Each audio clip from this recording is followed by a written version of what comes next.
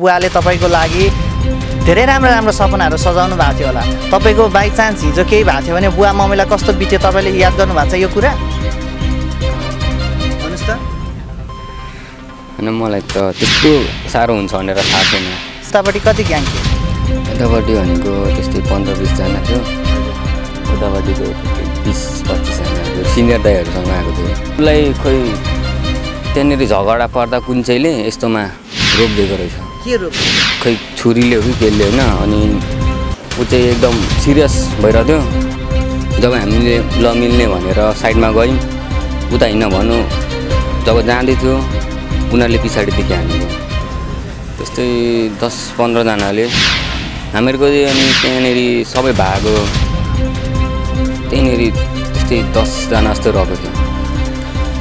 म त घरमै बसिरहेको साथीले बोलाएर। साथीको लैलैमा त्यत्रो ठुलो ग्याङसँग भिडन त परो। तपाईँ भाग्यमानी तपाईँ बच्न सफल हुनुभयो। तपाईँसँगै भएको साथीको मृत्यु भयो, तपाईँलाई थाहा छ नि। अनि यस्तो मलाई के भन्नु भने त्यो कुट्ने मान्छे झिकाइदियो भन्नु। मैले सक्दिनँ, म कहाँ छ त्यो थाहा छैन भन्दा मलाई कुटो।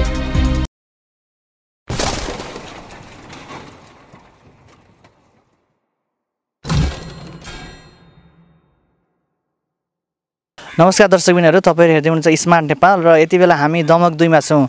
हिजो बुधबार 8 गते दमकमा एकदमै ठुलो ग्याङ भिडन्त भयो भन्ने समाचारले यति बेला स्थान पाइरहेको छ र त्यही ग्याङमा के कारण थियो भन्ने बताउनको लागि ग्याङकै एकजना भाइ हुनुहुन्छ हामीसँग।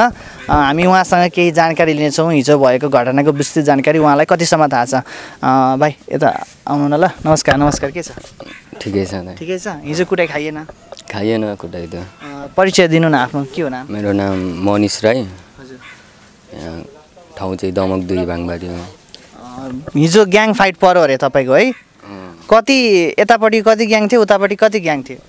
यतापट्टि भनेको त्यस्तै 15-20 जना थियो। हजुर। उतापट्टिको त्यस्तै 20-25 जनाहरू सिनियर दाइहरुसँग आएको थियो।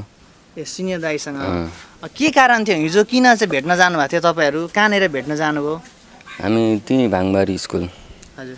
तिनीहरू बोलाएको थियो र गएको थियौँ। न्यू के थियो? किन बोलाएको थियो केटाहरूले? न्यू चाहिँ के भने त्यो फेसबुकमा एउटा साथीसँग बाजेको रहेछ, मिसअन्डरस्ट्यान्डिङ भएको रहेछ।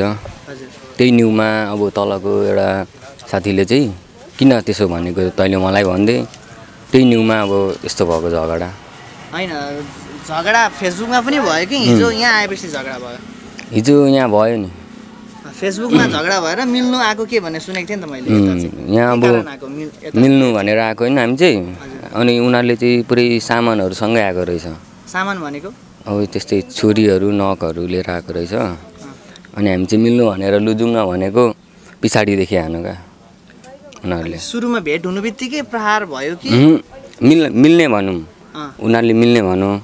जब हामीले ल मिल्ने भनेर साइडमा गयौँ, उता हिँड्न भन्नु जब जाँदै थियो उनीहरूले पछाडिदेखि हानेको। जाँदा जाँदै कुरा कानीहरू केही पनि भएको थिएन सुरुमा? भएको थिएन। कतिजनाले प्रहार गरे त? त्यस्तै 10-15 जनाले हामीहरूको। अनि त्यहाँनेर सबै भागो त्यहीँनेर त्यस्तै 10 जना जस्तो रहेको थियो। तिमीहरूको आधी उधी भागिसक्यो, तिमीहरू 10 जना रहेको थियो। उदाको सिनियर दाइहरूले 10 जना जतिले तिमीहरूलाई प्रहार गरे। कतिजना घाइते भए थाहा छ त्यसको? हाम्रो 3 जना घाइते भयो। एकजनाको चाहिँ अलिक मृत्यु नै भएन। एकजना मृत्यु भयो। भनेपछि तपाईँ चाहिँ भाग्नुभयो कि त्यहीँ हुनुहुन्थ्यो तपाईँ चाहिँ? म त त्यहीँ थिएँ, म भागिनँ। तपाईँलाई केही गरेन नि त? मलाई त केही गरेन। त्यहाँनेर अलिक त्यो दाइहरूसँग चाहिँ अलिक अगाडिदेखि नै त्यो फेसबुकमा कच परेको रहेछ। त्यही भएर चाहिँ त्यो दाइहरूलाई कुटो। जसको चाहिँ कच परेको थियो तिनीहरूले चाहिँ चुटाइ खाए। अनि यति सानो उमेर, कति उमेर पुग्नुभयो? म अहिले 59 सालले कति 17 होला। 17 वर्षको उमेरमा है ग्याङ सहित हिँड्नुहुँदो रहेछ तपाईँहरू त। निकै ठुलो समूह रहेछ तपाईँहरूको होइन? यो ग्याङले केही भोलि समाजलाई राम्रो पनि गर्छ कि यस्तै नराम्रो मात्रै गर्छ? होइन त्यस्तो केही गर्दैन, राम्रै गर्छन्। भन्नुहोस् त, यति सानो उमेरमा यत्रो ग्याङ सहित लिएर हिँड्नु है, तपाईँलाई बा समाजमा कसैबाट असुरक्षा छ कि? बुवा मम्मी पनि घरमै हुनुहुन्छ, किन ग्याङमा हिँड्नु भएको थियो तपाईँहरू? विशेष के थियो तपाईँहरूको लक्ष्य चाहिँ ग्याङ बनाएर हिँड्ने? म त घरमै बसिरहेको साथीले बोलाएर गएको थिएँ। अनि साथीको लैलैमा त्यत्रो ठुलो ग्याङसँग भिडन त परो। तपाईँ भाग्यमानी तपाईँ बच्न सफल हुनुभयो। तपाईँसँगै भएको साथीको मृत्यु भयो, तपाईँलाई थाहा छ नि। अनि यसरी ग्याङमा किन हिँड्नु भएको भन्नुहोस् त? मलाई त्यस्तो हुन्छ भनेर थाहा थिएन। ग्याङमा चाहिँ किन हिँड्नु त? रमाइलो मात्रैको लागि हो? खै अब तपाईँहरूको साथीको झगडा त अगाडिदेखि रहेछ नि, फागु पूर्णिमादेखिको तपाईँहरूको झगडा रहेछ। त्यति बेला के भएको थियो भनिदिनुहोस् त? त्यति बेला यता माथिकै दाइला कुटेको थियो त्यहीँको। के कारण, किन कुटेको त? के कारण त्यो त थाहा भएन होइन। तपाईँ ग्याङभित्रको मान्छे थाहा छैन भन्नुहुन्छ? मलाई थाहा छैन त्यो दाइलाई किन कुटेको। अनि उताको दाइले कसलाई कुटेको? यताको दाइलाई? यताको एउटालाई कुटेको थियो। अनि त्यसको केस मिलाइसकेको थियो। अनि फेरि यताकोले नि उताको कुट्नु पऱ्यो? यताकोले पालैपिलो कुटाकुटी भयो। तर यताकोले चाहिँ होइन, त्यहाँनिर भाङबारी स्कुलमा एकजना भाइलाई कुटेको थियो, एकजना भाइलाई। हजुर, यताकोले उताको ग्याङलाई? त्यो भनेको कति, 1 नम्बर वार्डको?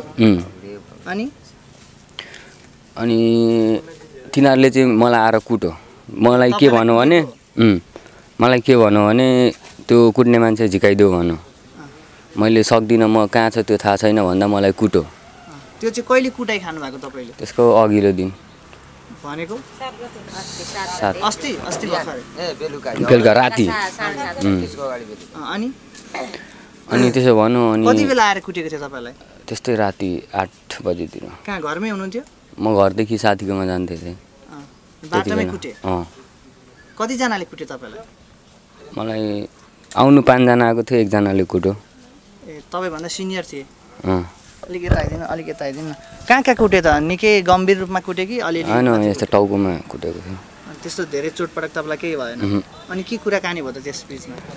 अनि त्यस बिचमा अगाडिदेखि नै त्यहाँ दाइहरूको फेसबुकमा कथ्थेछ। अनि त्यो भाइलाई किन कुटेको भनौँ।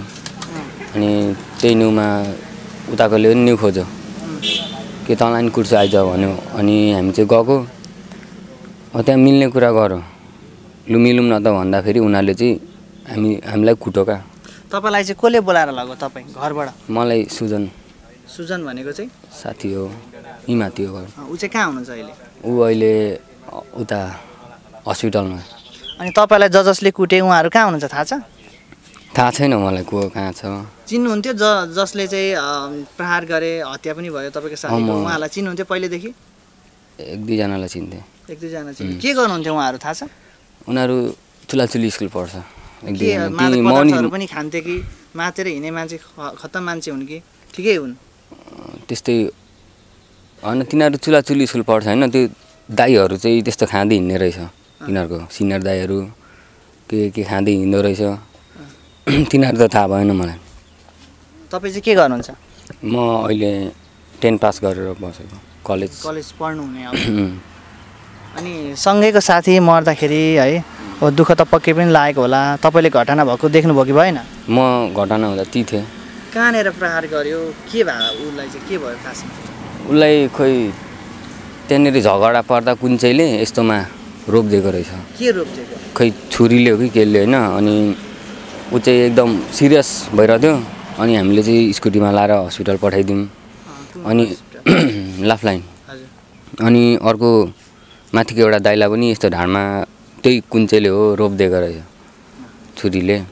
अनि त्यो दाइला पनि पठाइदिउँ। अनि यहाँ माथि सुजन भुजेल भन्ने हो, त्यसको चाहिँ टाउको फुटाइदिएको रहेछ। 3 जना जम्मी घाइते भएको हाम्रो। जम्मा प्रहार गरेको 3 जनालाई मात्रै हो, अरूलाई केही गरेन हैन? अरूलाई केही गरेन। अनि जसको चाहिँ मृत्यु भयो उसको चाहिँ कहाँनिर जाँदै मृत्यु भयो कि हस्पिटलमै लगेपछि? लाँदै भएको अरे।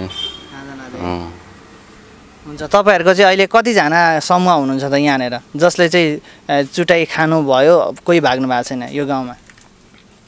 यो गाउँबाट भाग्ने त कोही छैन। कतिजना हुनुहुन्थ्यो अरे तपाईँहरू? हामी त्यस्तै 10 जना जस्तो छौँ। 10 जना। उताको कतिजना भागे, कतिजना पक्रे थाहा छ तपाईँलाई? त्यो त थाहा भएन। म हिजो चाहिँ पकडेको भनेको सुन्दै थिएँ मैले 6 जना जतिलाई। अनि आज पनि पक्ड्यो भने सुन्दै थिएँ।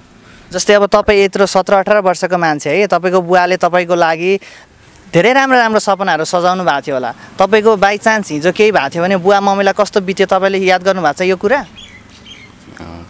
भन्नुहोस् त। होइन, मलाई त त्यस्तो साह्रो हुन्छ भनेर थाहा छैन। साह्रो न कम होला नि पहिलेदेखि तपाईँको कच परिरहेको थियो कुरा भइरहेको थियो झगडा परिरहेको थियो भन्नुहुन्छ त्यस्तो साह्रो हुन्थ्यो भन्ने थाहा छैन भन्नुहुन्छ बुवा मम्मीले तपाईँलाई यही सिकाउनु भएको छ त छैन त्यस्तो अनि बुवा मम्मीलाई के भन्नुभयो घर आएपछि तपाईँले केही न केही भन्नु भएन मलाई किन गएको भन्नु केही गर्नु भएन बुवा मम्मीले त्यहाँ त्यो ठाउँमा तँलाई परे गए के हुन्थ्यो अनि अबदेखि फेरि यस्तो समूह बनाएर हिँड्ने कि तपाईँ होइन हिँड्ने हो हुन्छ कुराकानी गर्नुभयो है सूचना दिनुभयो यस्तो काममा अगाडि बढ्नु हुँदैन हेर्नु है तपाईँ सानो हुनुहुन्छ कलिलो हुनुहुन्छ नाबालक हुनुहुन्छ यस्तो काम गर्नु हुँदैन है धन्यवाद छ तपाईँलाई हुन्छ Please subscribe our channel Smart Nepal and hit the bell icon for more updates.